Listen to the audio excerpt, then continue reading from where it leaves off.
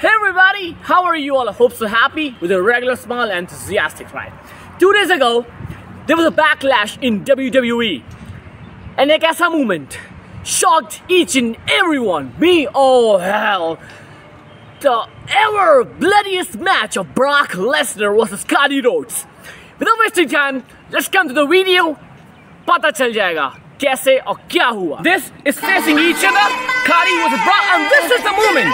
This was the moment जहाँ से पूरी story start हुई of the ever bloodiest match in Backlash. Right, that you were asking for. But Cody Rhodes again and again, back-to-back punches, and crotch-ration. But Scotty Funk kick out in purpose? Yes, he did properly. And ready for F5. This was the moment ever gonna fight. After this was the Kimura lock of Brock Lesnar. After this, it's going to be the moment I just told about just before I go.